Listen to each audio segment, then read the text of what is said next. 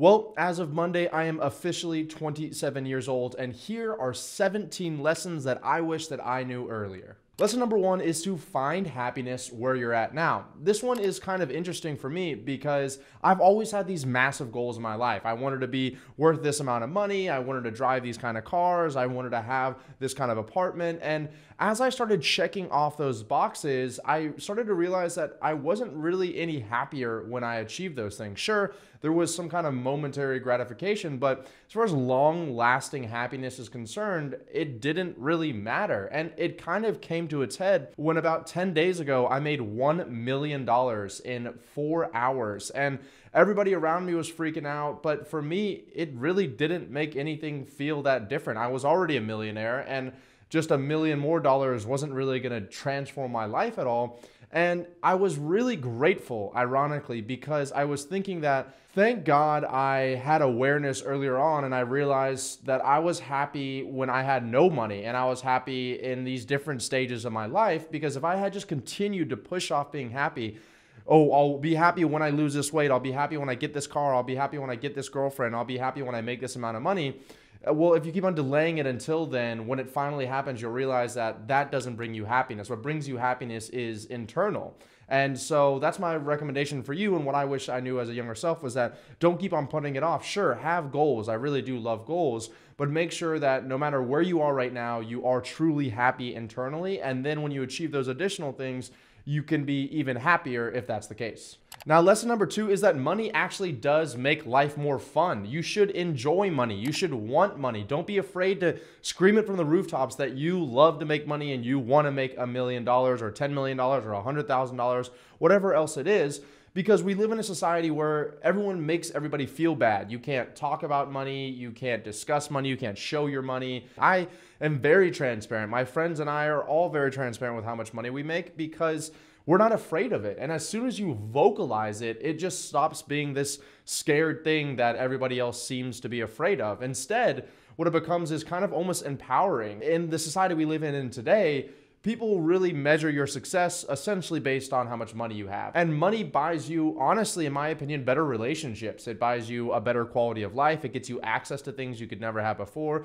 lets you help out people you really care about. So don't be afraid to want money. And really, I think everyone here should want it. They should seek it and they should use it to enrich their lives. Now, for lesson number three, I want you to stop and just take a look around you right now and even think the past few days, what has your environment been? Who have you been spending time with? What have you guys been doing? And has it been moving you closer to your goals or further away from your goals? You may think I'm exaggerating a little bit, but in reality, this is the truth. And it hit me like a ton of bricks whenever I was in my hometown and I started my own business.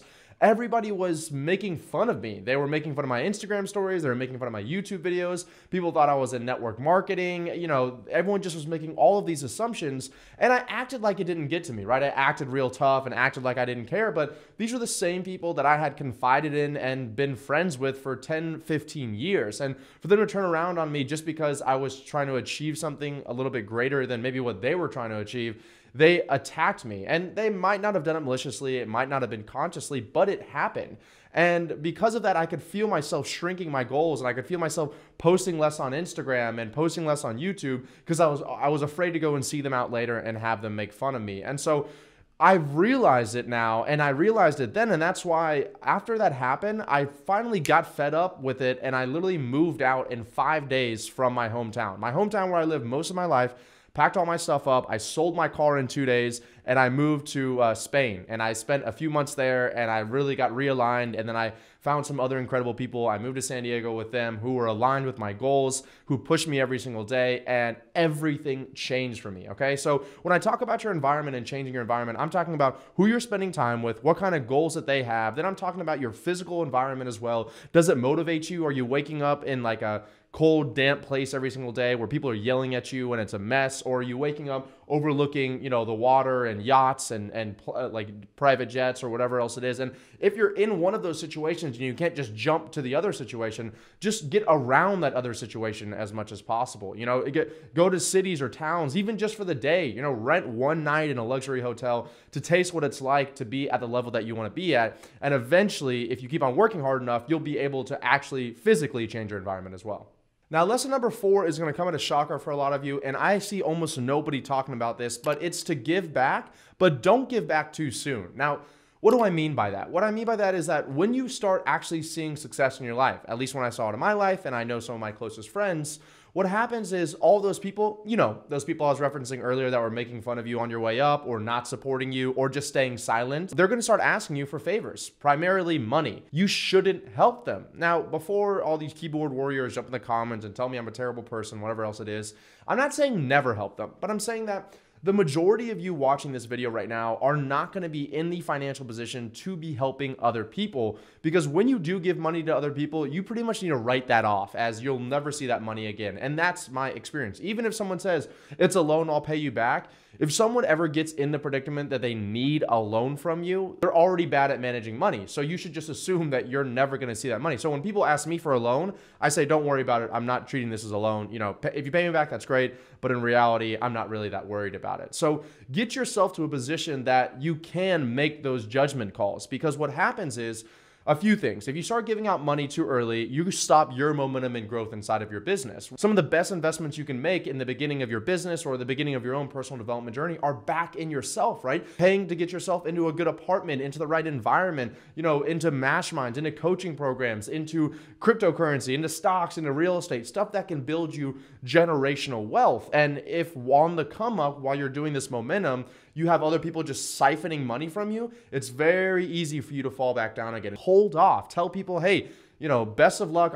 Just don't tell anybody you have any money, and just say, best of luck. I'm still figuring it out myself. And then when you have so much money coming in that you literally don't know what to do with it, then you can bend back down and help the people. But if you help them too early, like they say in an airline, right? Put your mask on first before you help somebody else. All right. So lesson number 5 is to stop drinking alcohol and stop doing drugs. Now, a lot of you on here probably think I'm not addicted to drugs, or I don't have an alcohol problem. I only do it on Fridays, or I only do it, 1 glass when I come home, whatever else it is. But for me personally, I did the same thing. I was just a quote unquote social drinker. And what I realized was that a few things were happening. Number 1, I was spending time going out and socializing with people that were in the wrong environment, that didn't have the same goals as me. And so I wasn't spending time working on my business. Number 2, alcohol and drugs were simply a distraction for me. I was just thinking, okay, if I go out and do this, I can pretty much hit dopamine in my brain and I can be happy for a little while, instead of focusing on the really hard stuff in my life, or really sitting by myself and thinking, am I happy for where I am at right now? And number 3, and I think this is kind of the most important thing, was that for a lot of you watching this, you think, oh, I just have a drink or 2 drinks, whatever else it is. For me personally, if I have a glass of alcohol or whatever else it is, the next morning, I'm not talking about that night. Maybe you think it's Friday night, whatever else it is. The next morning, my brain is so foggy, I cannot focus. And if you're somebody who is used to high performance and doesn't ever drink alcohol, then you understand the difference between a cloudy mind and a sharp mind. And a cloudy mind prevents you from making hard decisions. It prevents you from shooting great content and being able to riff things off your head. It prevents you from being creative. It prevents you from working hard and focusing, all because you had 1 or 2 glasses of wine or tequila or whatever else it is the night before. So I'm not saying forever, and I'm not saying that I don't ever drink, but what I'm saying is that if you're really not happy where you are right now, if you are smoking, drinking, doing anything else, I challenge you to stop for 90 days and just see what the difference is. I went an entire, I think it was 14 months total without 1 drop of alcohol, any drugs, and that was some of the most focused work I've ever done in my entire life.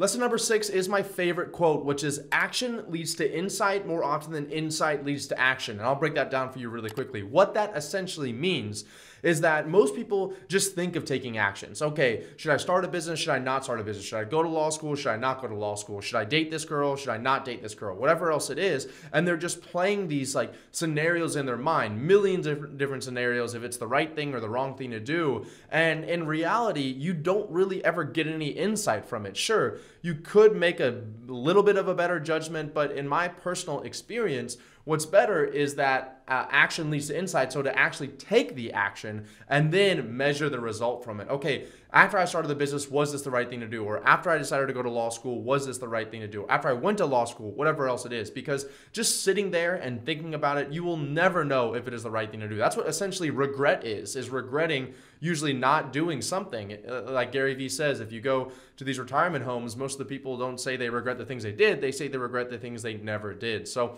I challenge you, if you watch this, to just write that down somewhere and always remind yourself, action leads to insight more often than insight leads to action. So pretty much stop thinking about it and just do it, and then you'll know afterwards whether that was the right or the wrong thing to do.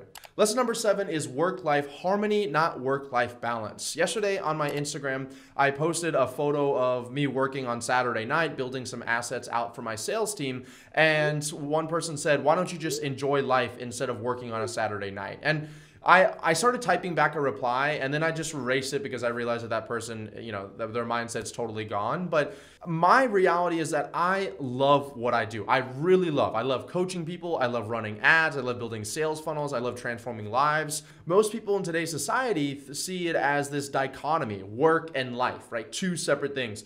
This is after 5 p.m., this is 9 a.m. to 5 p.m., and they keep them separate. And so for that to happen, you're assuming they can never be together, which is why I like the word work-life harmony, or the phrase work-life harmony instead. For me, my relationships, my best friends, all these other things are all synchronized with my work. Some of my best friends, the guys that I used to live with, I do work with as well. And I just came back from a 5-day birthday snowboarding trip in Breckenridge, Colorado, and we were like snowboarding parts of the day, and then we were grinding parts of the day, and then we were like helping each other out with our businesses parts of the day. And that's like my dream life, is where all of that kind of commingles together. And it doesn't always work that way. And sure, if there's people that are outside of your business, are they going to be hurt sometimes? Yes, that is definitely the case. But I don't think it needs to be these two diametrically opposite things. I think you should look to kind of commingle them together. And if you do that, it doesn't really feel like work anymore. And thus you can put more work in, which means you can get ahead of a lot more people and make a lot more money, have a lot more impact, et cetera, et cetera. Whoa, really quickly, if you're enjoying this video, please sure to smash the like button down below, and also hit subscribe if you want to get notified anytime I put out another video just like this, which is twice a week. Lesson number 8 is to understand the importance of attention. Attention is the most valuable currency in 2021. What is attention? This is attention right here. Instagram is attention. Facebook is attention. YouTube is attention. You speaking on stage is attention. Whatever else it is, those are all aspects of attention. I have captured your attention. And even if you're not a business owner, having attention is so powerful, because it takes years to build up attention. It's not like you can snap your fingers and all of a sudden you have people following you and listening to you.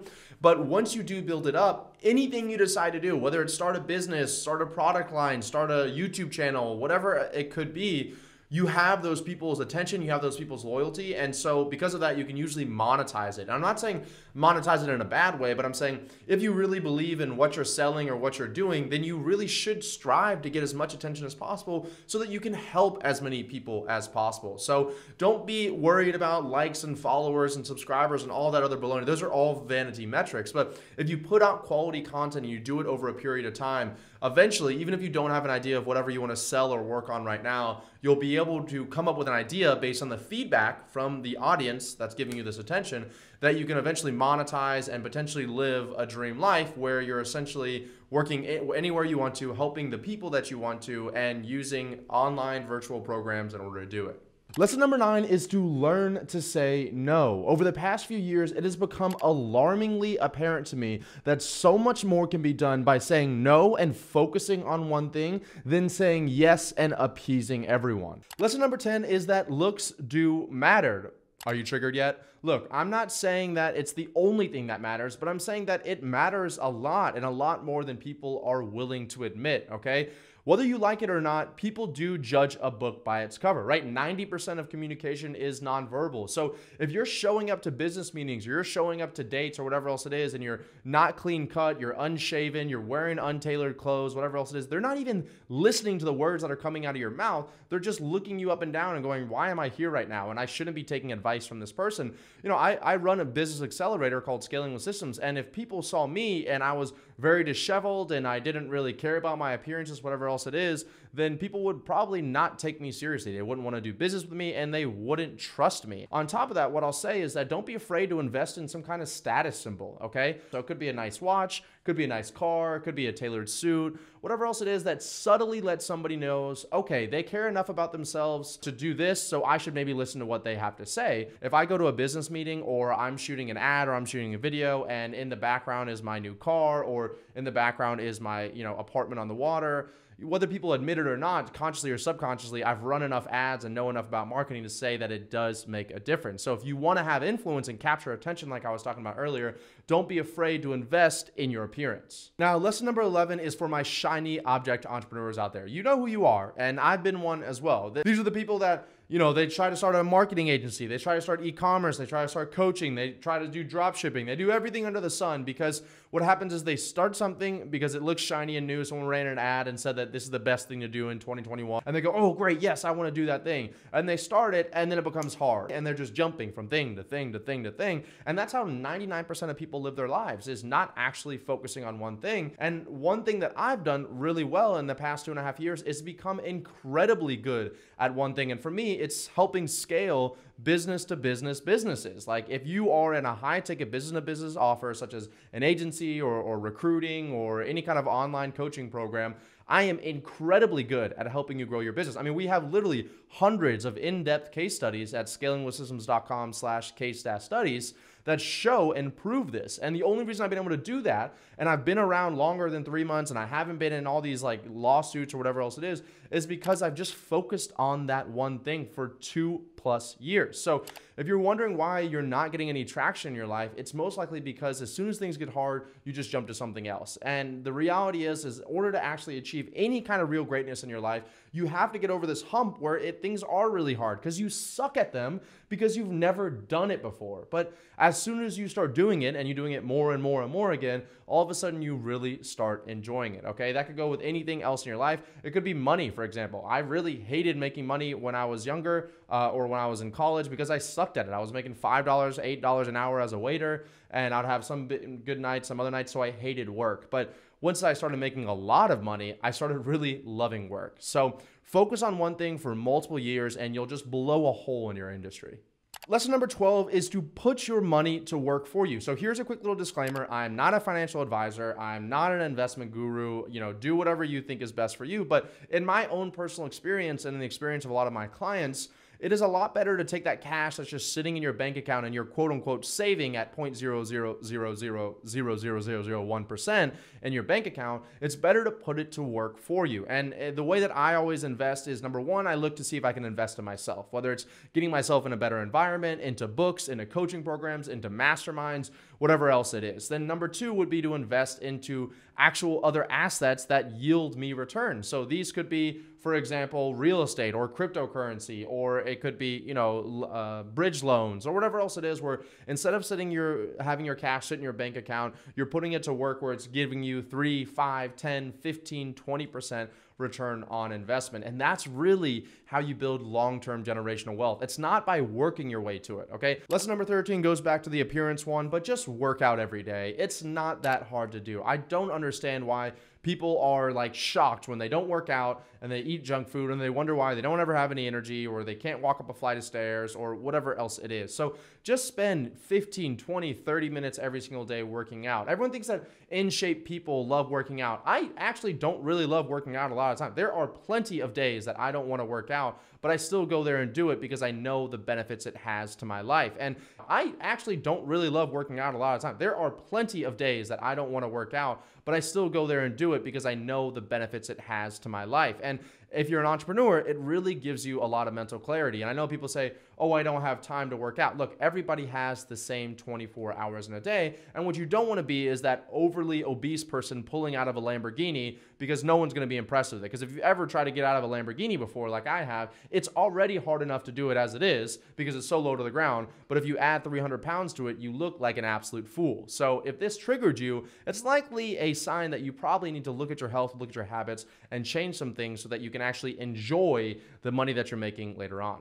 Lesson number 14 is to build discipline, not motivation. Okay, so motivation is fleeting. Motivation is like motivational YouTube videos or motivational speakers like Tony Robbins or Les Brown. And I have nothing against those guys. Those guys actually got me through a really hard time in my life when I was trying to figure out if I wanted to go to law school, I wanted to start a business, I was having family issues. So I'm not knocking those people. What I am saying is that every single day, if you're just looking for motivation and looking for motivation all the time, then you'll never actually be able to achieve anything great, because motivation comes and goes, right? It's dependent on your emotions. It depends on what kind of YouTube video you're watching right now. But discipline is doing what you said you were going to do long after you said you were going to do it, even if nobody else is watching. So if you live by yourself and it's Friday night, of course, if you go out and have a drink or you watch Netflix or movies, whatever else it is, no one's going to say, oh, you shouldn't do that. That's really bad. But you know on the inside that it is bad. And you know you really have two choices there. One brings you closer towards your goals and the other pulls you further away from them. And so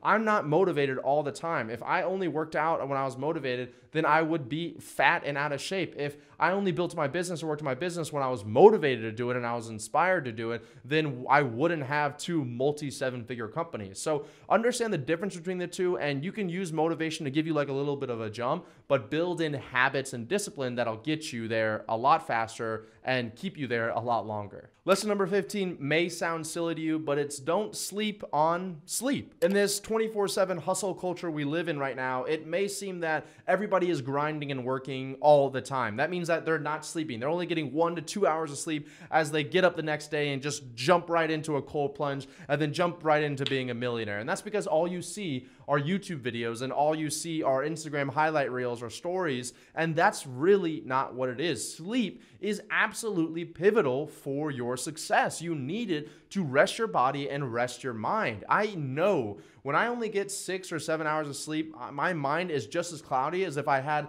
4 or 5 glasses of wine the night before, and I can tell the difference. And so I invest in my sleep and I make it a priority in my life. I have a calendar notification that goes off on my phone whenever it's time to go to bed, and I have an alarm clock that is across the room whenever it's time to wake up. And I invest in a good mattress, I invest in good sheets, I invest in blackout curtains, I put in red lights around my bed so that whenever it's nighttime, I don't have that blue or bright light so my eyes can adjust. And I spend a lot of time and energy thinking about sleep and focusing on getting quality sleep, because I know the difference. And for me to wake up in the morning, I can do, if you are thinking you're hustling and you're getting 2 hours of sleep and then you're working for 8 hours in that day, I money back guarantee you, I can get more done in 2 hours after having restful sleep than you can in 8 hours after having no sleep. Okay. So don't try to be this, hustle culture person that doesn't sleep at all. Focus on it, invest in it, and then watch how different your days are and the quality of the work that you produce is.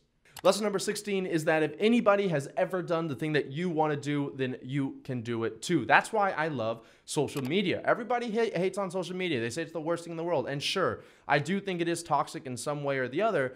That being said, what social media does allow you to do is for you to see somebody like me who's 27 years old and having made multiple millions of dollars after taxes and see that that's doable. Or maybe you see other people that I know people younger than me that are worth multiple millions of dollars after taxes. So you know that it's achievable, right? If you grow up in a small town and you don't have access to internet and everybody around you is telling you you have to be a farmer, you have to be a farmer, you have to be a farmer, then farming is the only thing that you know. And so you think that, okay, that's the only thing I can do because everybody else around me is a farmer. Or, another example is that in like some ghetto neighborhoods, people that are growing up there, that's all they see. That's all their environment is like, gangs and drugs. And so they don't know what else is achievable. They only think that their options are that. And so that's what they do. And that's why social media does come into handy. That's actually how I got into business, because I saw somebody else I knew being successful online, and I had a conversation with them and I realized that I could do it too. So remember, if somebody else has achieved the thing at any point in their life, you can do the exact same thing. And finally, lesson number 17 is to learn to love yourself more than you love anybody else. So I'll end this with a little bit of a deeper note, but this is something that I've always struggled with, okay? Because I've always tried to push myself, kind of like I talked about in the very beginning about trying to find happiness where you're at right now. And I always kind of berate myself for being, bad and sleeping in or having, watching a TV show or whatever else it is. And look, that does happen. I'm not a perfect figure. I make mistakes all of the time. But one of the best exercises I've ever done, I read this in a great book, is every single morning I write down 3 things that I did great from the day before. So I always write down the things that I should have done that I didn't do the day before, or the things I did wrong from the day before. But one of the best things I could ever do for my mental health was to write down 3 things that I did really well from the day before. It could be, built a new asset for my company. It could be calling my mom or my dad. It could be spending time with my girlfriend. But writing that down actually acknowledges it. And as an entrepreneur, a lot of you I know are entrepreneurs. You don't have a boss to look down on you and saying, hey, you're doing a good job right now. You are the boss. So the only thing you usually say to yourself is self-criticism. And I'm not saying it's not good to be hard on yourself so that you can stay disciplined. But what I am saying is that you're stuck with you for the rest of your life. So you might as well learn to love that person.